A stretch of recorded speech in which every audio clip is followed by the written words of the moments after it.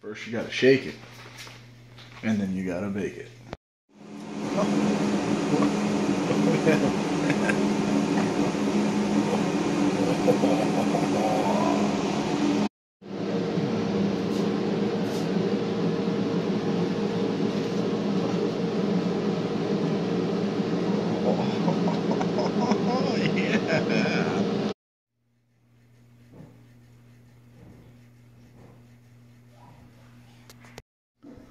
Okay, so here's what we got.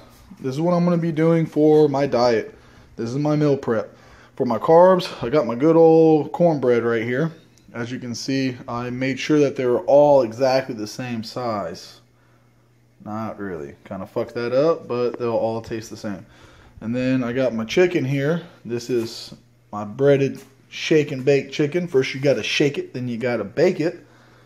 Thanks to my lovely wife, she actually did that for me. And then I got gravy.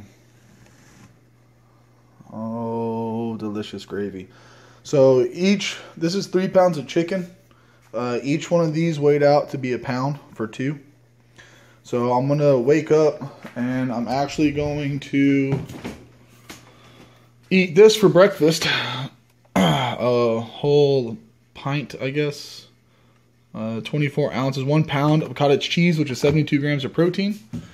That's my breakfast. And then at 9, I will do some chicken smothered in gravy with cornbread. And I'll do that at 9, noon, and 3.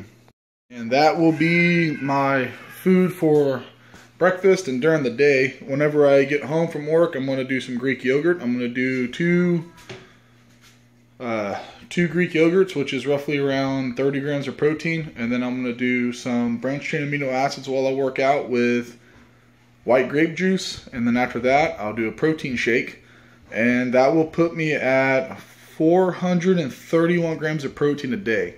Carbs, I don't know, I don't care. Fats, I don't know, I don't care. But the main thing is my protein right now, 431 grams a day, and this is all to get me hopefully building up some more muscle, because I'm sitting around 265 right now. Now, with that being said, I'm going to be really focusing on my protein right now, which is going to be 431 grams of protein a day, roughly. My body weight's sitting at 265. So I'm in the 275 weight class for powerlifting. And all this is in preparation for a local meet that's coming up August 19th. I'm planning on entering and competing in. Now, with it being August 19th, that gives me 9 weeks to build. A deload week, 3 weeks to peak, and then take the week off of the competition to kind of rest and let my body recover for the actual meet. So I'm going to see what weight I can put up. Now, I do have plans to hit certain numbers in the meet. Now, I'm doing 3-week wave mesocycles. So every 3 weeks, as my training adjusts, so will my food. I'll increase the amount of food that I'm eating as my training goes on. So right now, I'm only starting off with 3 pounds of chicken and the amount of everything else I'm eating, which isn't that much food. So as the weeks go on, as the weight increases in my training, so will the food that I eat during the day. And I'll slowly try to increase that as I go, depending on how much I can stomach. Now, for the competition, I'm probably not going to be able to pull exactly or hit what I would have preferred to hit, because it's been, this October will be 2 years since I've competed, since my injuries and work and scheduling and everything like that. I haven't been able to get on the platform for a while. But now I'm going to be able to actually hopefully get on there in August if everything goes right. My plans, now my last competition, I only totaled 1328 was my total. It was, I believe, a 446 squat. I can't remember exactly. It was a 330 bench and a 551 deadlift. So when we break in my sternum last year in April, I'm now recovering and my bench training is going along pretty well. So hopefully I'll be able to put up around 345 on the bench in competition. And then my deadlift, I'm planning on pulling 600 in the meet. Hopefully I'll be able to pull 600 in the meet.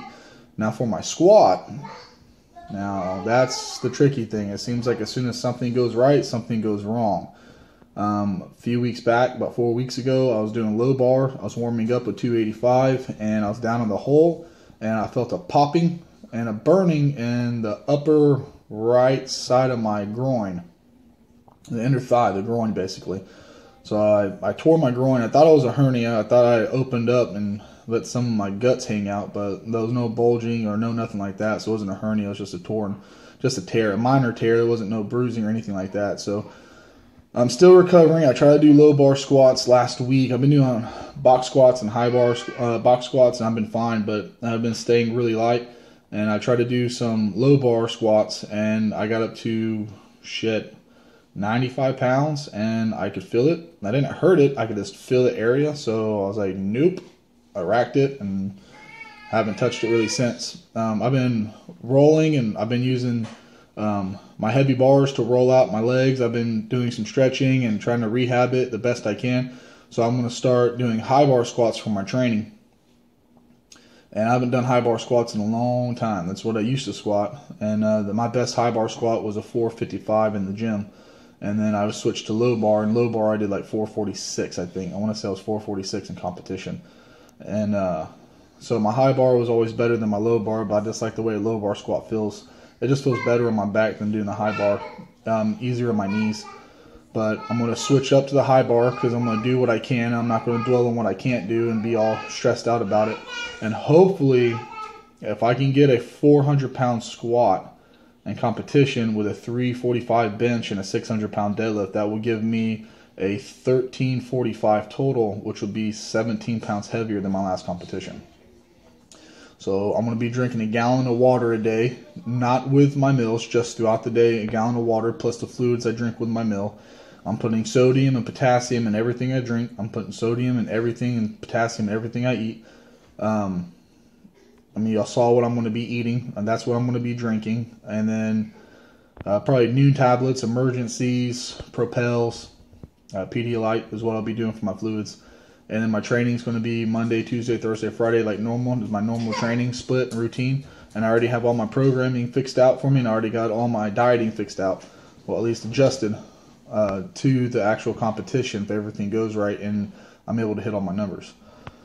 So we'll see where this goes and what it takes me. And like I said, I'm about 265 right now, and I'm in the 275 weight class. So I'm either going to lose weight from training or I'm going to gain weight from eating, one of the two. My first competition, I was 250. My second one, I was 255. So I'm heavier by 10 pounds in my last one. And we'll see if I can't close the gap to that 275. I can sit around 275, man, but the amount of food I got to eat is just ridiculous to keep my body weight up. But we'll see what I can manage to pull off. So if you guys are interested in this, I'm going to be probably posting every week some training, some dieting, maybe just some how I feel, and everything of the sort, and everything in between. Hopefully I stay injury free and I'm able to compete. But well, that's the video, guys. Thanks for watching.